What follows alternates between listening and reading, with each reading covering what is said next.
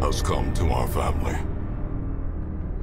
These are the first words we hear, and they are uttered by the very same person who brought this ruin. He is both our guide and a cautionary tale.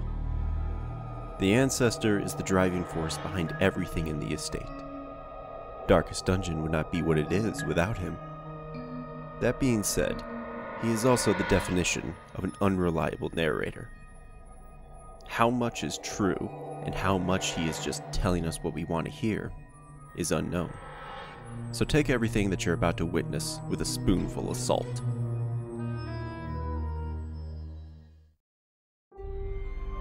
We don't know much about his early life, but as far as we can gather, he was born in the manor on the cliffside of his family estate.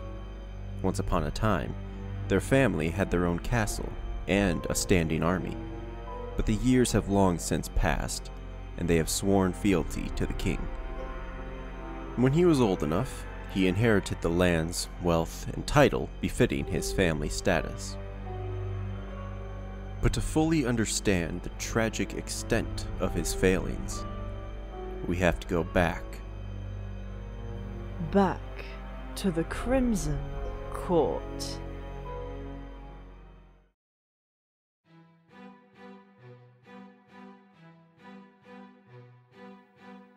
The Ancestor would host the most extravagant parties in the courtyard. It was a place of pure decadence, away from the eyes of the commoners and the church. It was a place where the nobility of the kingdom could engage in all manner of indecencies, feasting and drinking for days on delicacies from around the world. One Viscount was so well known for his gluttony that he would even consume the food that had rotten after weeks of binging. When they had their fill, they began to engage in more violent and sadistic games, arranged by the Baron. The Baron was a hunchbacked noble who relished in the suffering of others, whipping and beating the unfortunate souls who found themselves at the mercy of the court. While the Ancestor could have stopped these acts, he was more preoccupied with his own vices, and did not want to be labelled as a hypocrite. After some time, the Ancestor grew bored and spiteful of the court, tired of having sycophants and psychopaths come to his home, draining his immense wealth while engaging in their base urges. He needed a way to rid himself of these parasites. During one party, a particularly beautiful young countess caught his eye, but beneath her veil of innocence, he could tell she was a predator, seeking her next kill.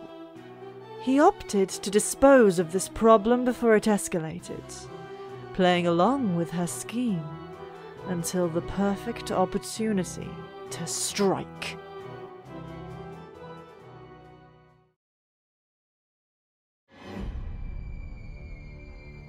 He armed himself with a dagger as they danced under the moonlight, but the moon exposed her true form, a hideous insectoid that feasted on the blood of humans.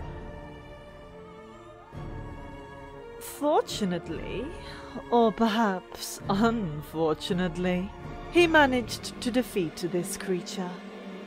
And that was when a sickening idea crossed his mind. He decided to take this opportunity to finally rid himself of his fellow aristocrats. He took the Countess's body and began to drain it of blood, mixing and preserving it in wine bottles to be served at the next gathering. Why he chose this particular route is unknown, but perhaps in his mind it would be the ultimate form of revenge and humiliation. To label his peers as what they were. They were not nobles or lords. They were less than human. They were cannibals, consuming his wealth and status. Or maybe he just hoped the blood would poison them all. At the night of the gathering, he was raising his glass to make a toast, ready to reveal the sickening truth behind the wine the partygoers so eagerly drank, when something horrible happened. His guests began to change, morphing into the same monstrous creature as the Countess, as they began devouring their own flesh.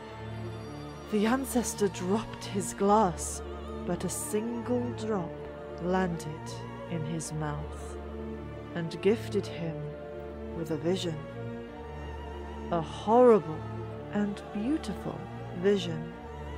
It showed him the truth of the world, of life, of the thing that slept underneath the manor. And in that moment, he was reborn.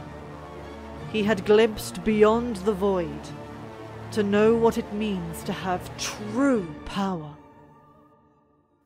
He walked out of the courtyard, leaving the swamp of hedonism behind, and sought to pursue a new path.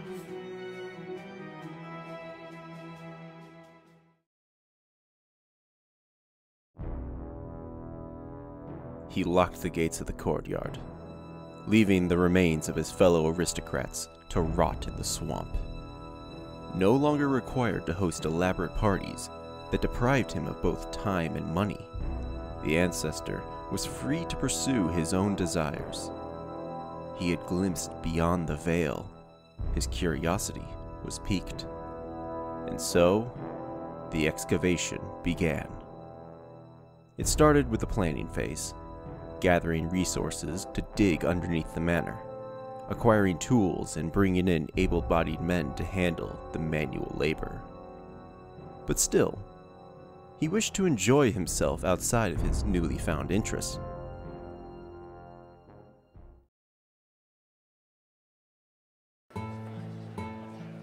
In his free time, he chose to walk amongst the commoners in the hamlet. It was a refreshing change from the rigorous rules of court life. He would often raise a glass at the tavern and enjoy the simpler things in life.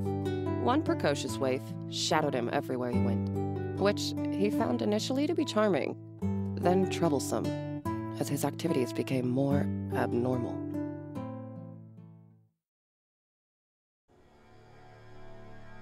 Wanting to delve further into the dark arts, the Ancestor had rare and ancient relics of occult nature brought to him along the old road, until it began to draw too much attention. Recognizing the need for more discretion, he hired a band of mariners who would sail the four corners of the world, retrieving artifacts and tomes for him. He had a system of pulleys built along the side of the manor, allowing him to take deliveries from the coast, away from the eyes of the townsfolk.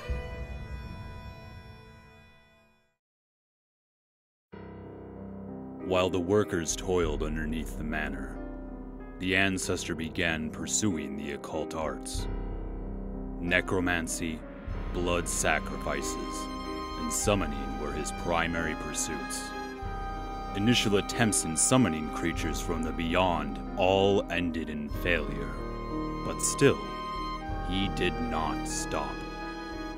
He continued to experiment, making discoveries about which set of circumstances produced the best results, or rather, the least amount of failure.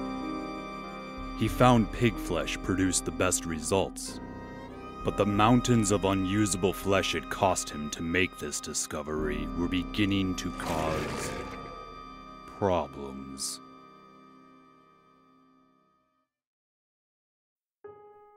The mariners had returned with a large collection of rare tomes on ancient herbal medicine. The Ancestor had hoped that, by reading these volumes, he would make a breakthrough in his studies. As he was settling in for a long read, he was interrupted by a young woman, making repeat calls to the manor. This young woman boasted an immense knowledge of alchemy. This, along with her beauty, impressed the Ancestor, and together They began to experiment, planting, harvesting, and brewing all manner of strange and arcane concoctions.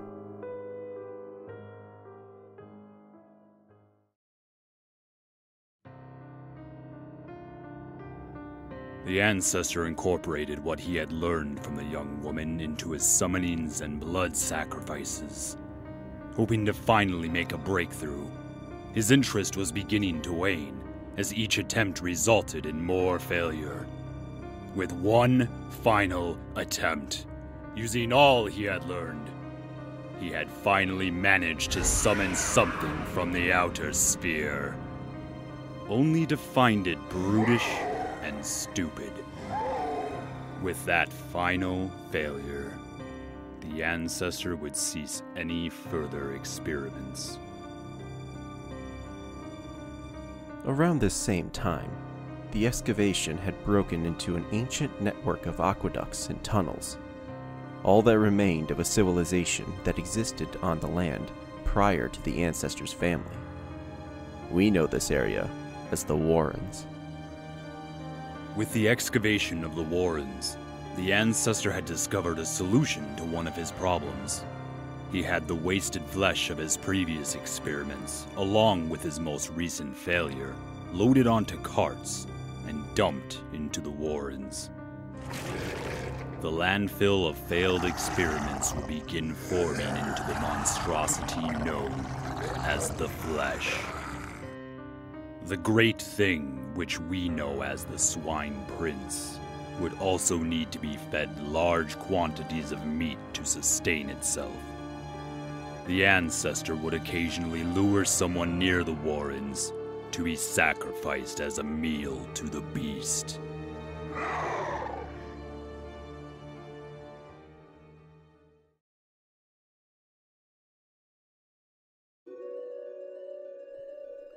While the discovery of the Warrens had solved one problem, it would create several others. People would begin to talk about what they had seen at the manor. The possessed flesh, the unnatural experiments, the excavation. It would spread through the town like wildfire as gossip and rumors, attracting the attention of those outside of the hamlet as well.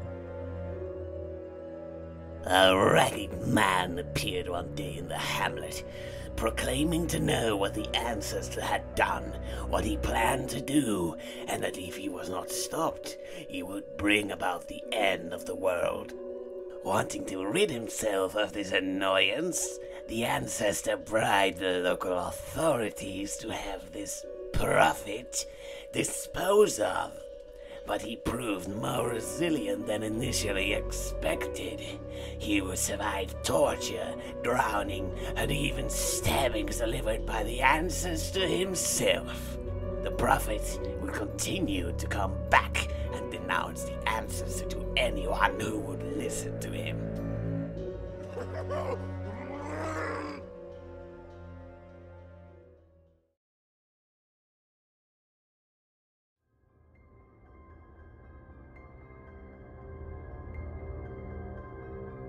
While the Ancestor was dealing with the excavation and an immortal prophet, the young woman who he invited to live with him began self-experimenting, seeking to gain insight into the thing underneath the manor. The fungi changed her, both physically and mentally. When the Ancestor saw her again, he could no longer tolerate it, and banished her to live in the Wealds, where she would become the Hag. Why he sent her away instead of ending her life right then and there isn't clear. Maybe he still had a soft spot for the young woman. Or maybe he feared that he wouldn't escape the conflict unscathed.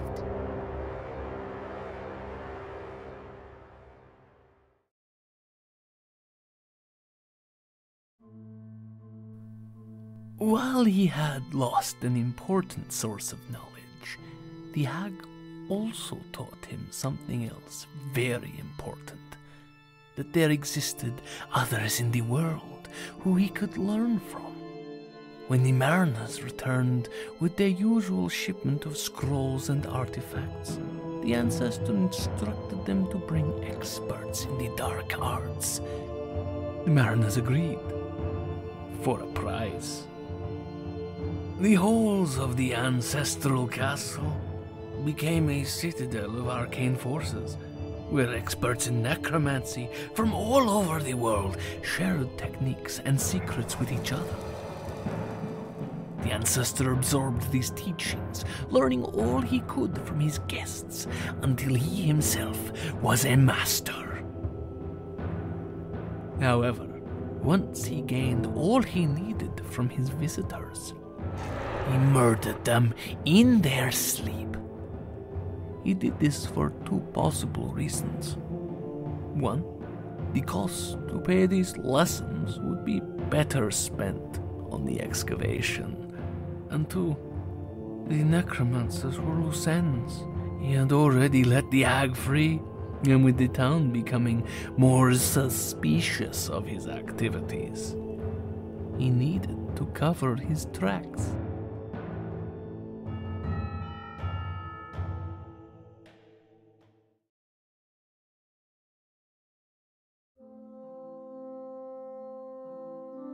A few years pass, and the town was becoming more and more concerned with the Ancestor. The ravings of the prophet could only be silenced for a time, and he would return again and again. Tales of the Ancestor's dark powers would reach the ears of the common folk, who listened in both awe and fear. Around the same time, a blight had taken the land surrounding the estate, making the soil infertile. Perhaps caused by someone who the Ancestor banished to the Wealds. Left unchecked, she continued to experiment with her fungi and caused more problems. Or in one case, opportunity.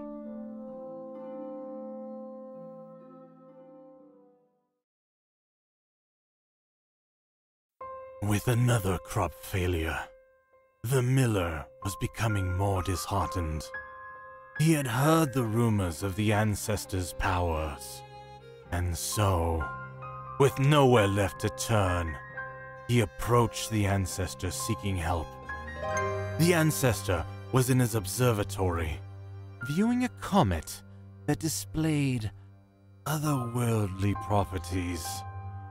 The miller begged for the Ancestor's aid.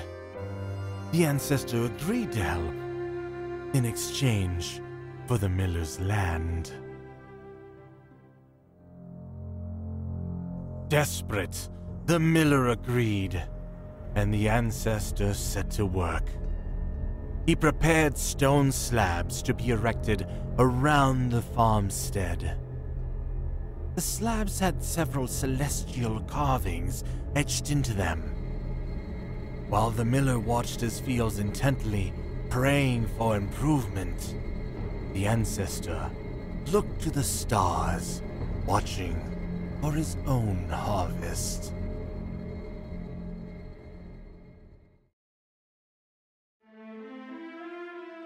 The financial cost of the Ancestor's projects were finally beginning to catch up to him. He was burning through his family's immense wealth. In his studies, he had found tales of ancient creatures that dwelt under the waters of the cove. He sought out these creatures, hoping to make a deal to regain his fortunes. Their demands were an obscure idol and a sacrifice to be delivered under the blood moon. The Ancestor agreed to the pact, and as he was leaving, he saw a familiar waif before she ran off into the darkness. Unfortunately for her, the idea was already planted in his mind.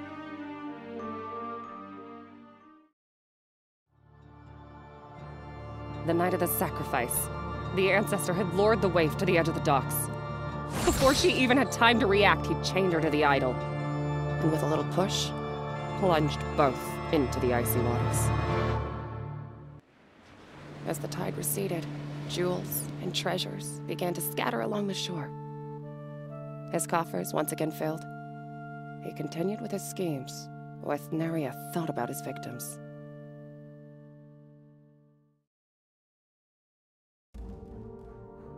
At this point, the ravings of the prophet had finally taken root. The ancestor's actions could no longer be ignored. The town began to turn against him. Even the local constabulary refused his bribes. Protests were being held, and soon the rioting would begin.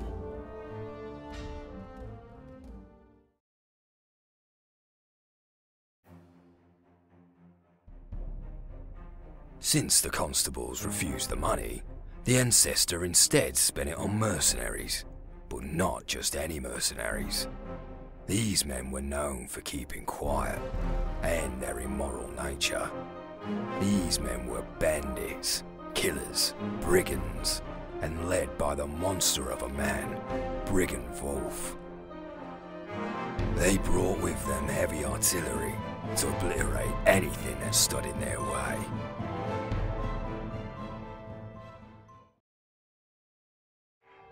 The assault on their hamlet was closer to a massacre. The streets the Ancestor once walked down ran red with the blood of innocents. Buildings crumbled, and whoever was left alive after the butchering fell into line out of fear. After the skirmish, the brigands would set up a camp in the Wealds, enforcing the Ancestor's will, so long as he had the gold to pay.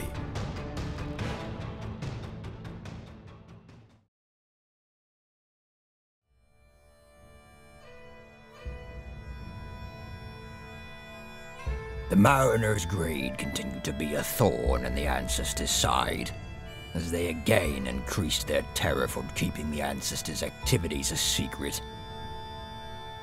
But the wealth of the Ancestor had finally dried up. Whatever little was left was being spent on the brigands or the excavation. Instead, the Ancestor prepared them an alternative form of payment, in the form of alcohol and entertainment. However, this was only a diversion. As the captain and his crew slept off their drunkenness, the Ancestor prepared a hex.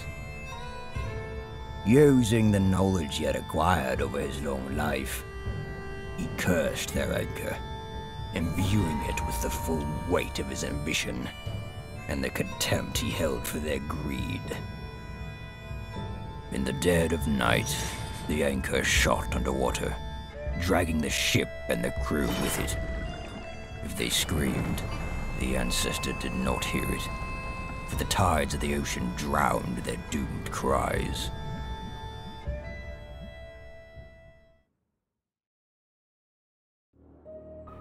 Perhaps he just wished to finally put his skills to the test.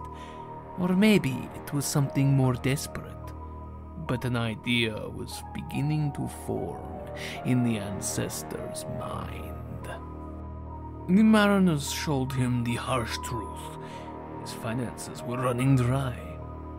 When, not if, he finally spends his last coin, the brigands would also turn on him. He needed an army of his own, who followed his command with undying loyalty. He returned to the ruins of his ancestral castle, found the corpses of his fellow necromancers. Using all his skills, he was able to resurrect them, with their intelligence intact. Such a feat was difficult for even the most experienced necromancer. With his colleagues returned and under his control, he commanded them to begin reviving the dead soldiers who fought on behalf of his family decades ago. And with an army of his own, even if the brigands betray him, he would be able to fight back.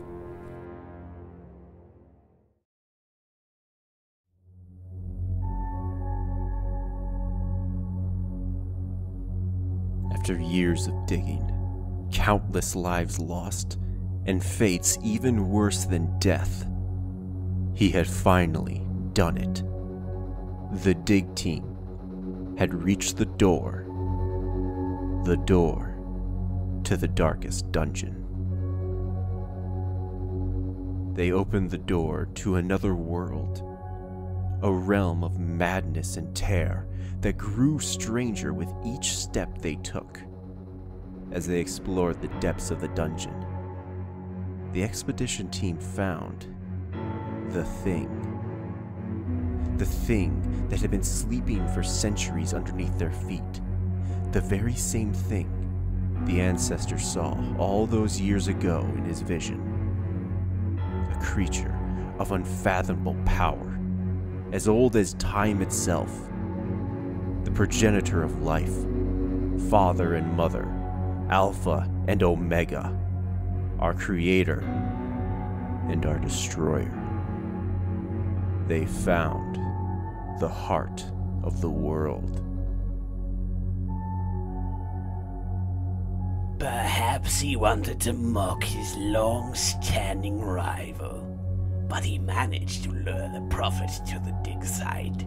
Once there, he opened the door, showed him the heart, and detailed the full extent of his plans. The prophet's mind was broken, both from the sight of the thing and the knowledge of what the Ancestor had planned. He tore his own eyes out and ran away screaming that the end was upon us all.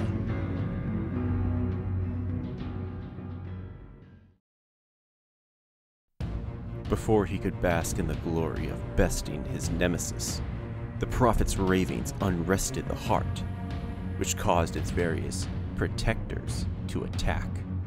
The creatures decimated the expedition as the Ancestor fled, screaming and laughing until he fell unconscious. He was the only one to survive that fateful encounter. And that was when something bizarre happened. Perhaps he underestimated the heart. Maybe his near death changed his perspective. Or maybe it was just a cathartic release one gets after completing a long and seemingly impossible task. The sudden realization of everything he had done to achieve this terrible victory broke him. Alone in his study, he began to write, recounting all the atrocities and crimes he had committed in the name of his obsession. Along with this, he wrote one final letter to his heir, begging them to return to their ancestral home, to defeat the evil that lies within the manor, and to save their family name. As he wrote, you could hear what remained of the townsfolk storming the manor, coming to take his life. But it didn't matter. The letter was already sent, and there was only one thing left to do. He refused to give the angry mob the satisfaction of his execution. So the Ancestor placed his pistol against his head, and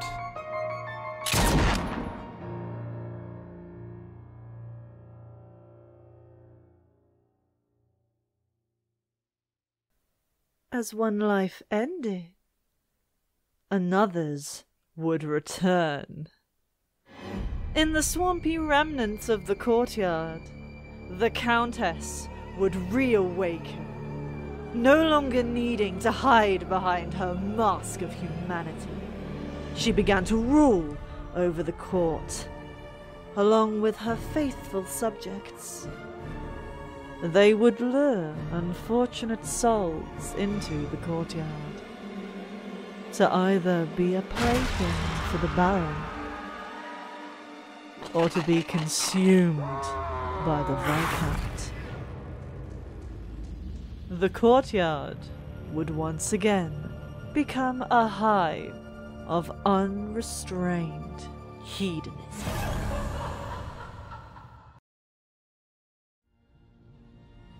The slabs the Ancestor had placed around the farmstead did little to improve the crop growth, because that was never their intended purpose. They were instead a beacon for the comet that the Ancestor was observing. One dark night, the comet crashed into the farmstead, destroying the mill. It glowed with a color unlike any seen on this earth, and began to change the inhabitants of the farmstead. The comet wasn't even a comet to begin with. It was another eldritch monster, on par with the one underneath the manor. It displayed the ability to warp the very fabric of space and time. And soon, the entire farmstead would be trapped in a never-ending loop. The poor miller and his entire family would be enslaved by the sleeper for eternity.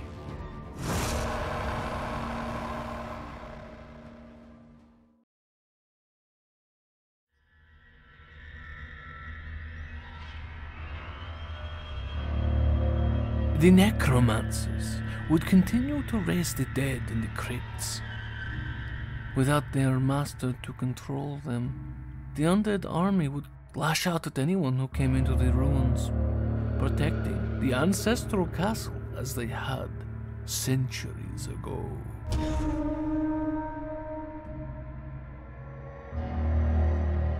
Even though the prophet's mind was broken, his body would not allow him to die.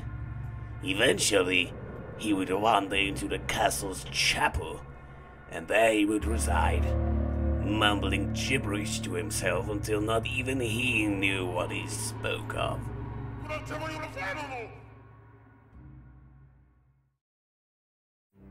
Over the years, the pigmen would inbreed and multiply until their numbers swelled. They had even developed a primitive culture. With the brigands' culling of the town, the ancestors' supply of meat was severely diminished. Without anyone feeding them, they began to seek out their food.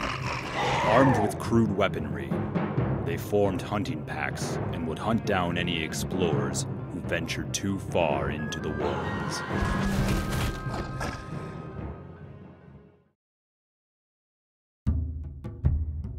With no one to pay, the brigands were cheated out of their contract.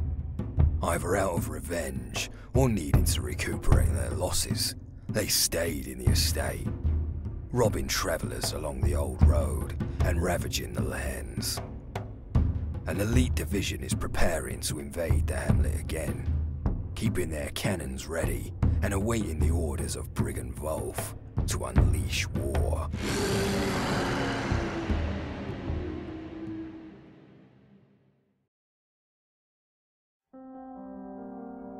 In the Wealds, the Hag formed her own coven of witches. They would continue to spread the corrupted fungus throughout the woods, twisting the very nature of the forest into a reflection of herself, turning lost travellers into amalgamations of the fungi, or, if they were lucky, she would just consume them in a stew, and spare them the torturous existence of being thrall in her service.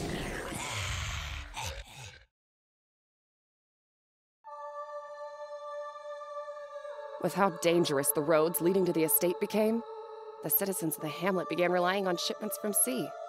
Unfortunately, the sea folk, the same creatures who the ancestors once made a deal with, returned to the shores. The pelagic creatures would make the cove their domain, further depriving the town of necessary supplies. They brought with them the waif, remade into their own image. She was both their queen and their slave, luring men and women to their doom with her siren song.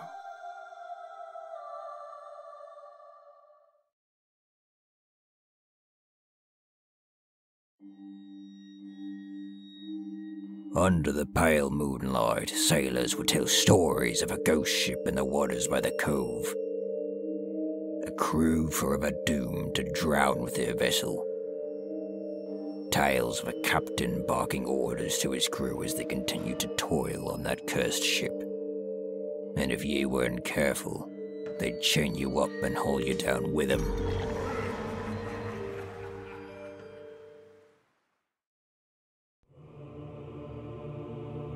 With the door to the darkest dungeon opened, the heart would spread its corruption throughout the land. Cultists from all over the world would flock to the estate, eager to pledge their souls and worship their dark god. However, only a select few were allowed into the manor. The rest still needed to prove their worth, so they scattered throughout the area, attempting to curry favor with the eldritch deity that they might be chosen to ascend.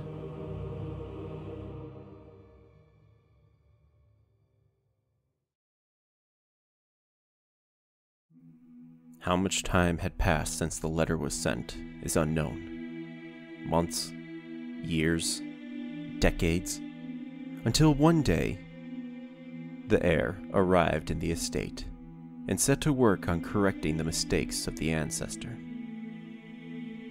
So is that it? Is this the end of the ancestor story? No, not yet. I feel like we overlooked something. Something isn't adding up. If the army of the undead was under his control, why not stop the mob coming to take his head? What was his plan to the prophet? Was it just waking up the heart? I think it was something more than that. What if his plan wasn't just to wake the heart, but to either join with it or become an avatar for it? To die is to be reborn, and he was reborn. We see him again, deep in the bowels of the darkest dungeon. He is a part of the heart.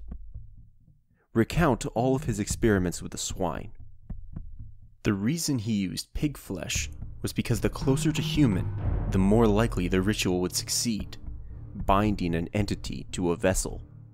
He could have stopped the mob that was approaching the manor, but he didn't need or want to. His suicide was a part of a ritual to bind himself to the heart of darkness. Or maybe he was the heart the whole time, ever since the blood touched his lips. However we choose to believe it, it still leaves us with questions, but the most glaring one is, why send us the letter? It's because the heart isn't back to its full power yet.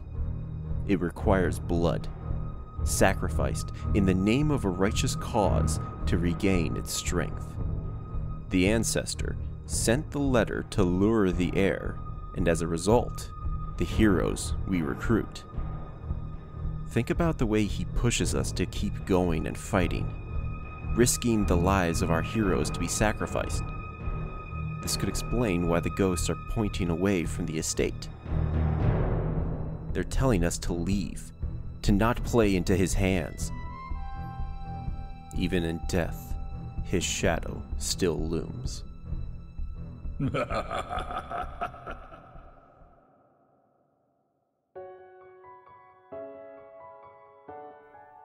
Personally, I don't think we will ever fully know or understand the truth.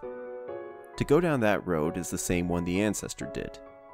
As I said, he's a cautionary tale. That some things in this world are best left undiscovered. The lengths we go to pursue knowledge change us, until we don't even recognize ourselves anymore. At some point, we just have to walk away. Turn our backs on the estate, and leave this hell behind.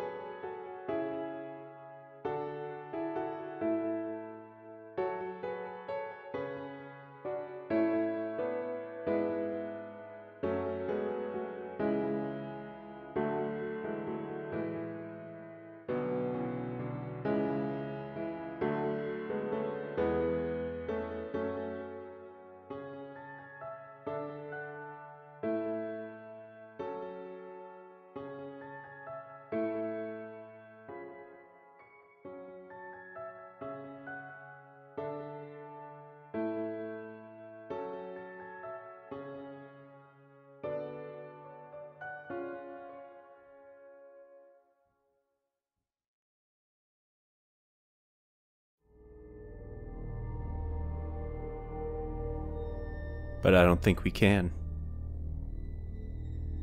We answered the letter. We chose to come to this land. And we became a part of this place. Bounded to it, just like the Ancestor. How could I leave yet, when there's still so many stories left to tell?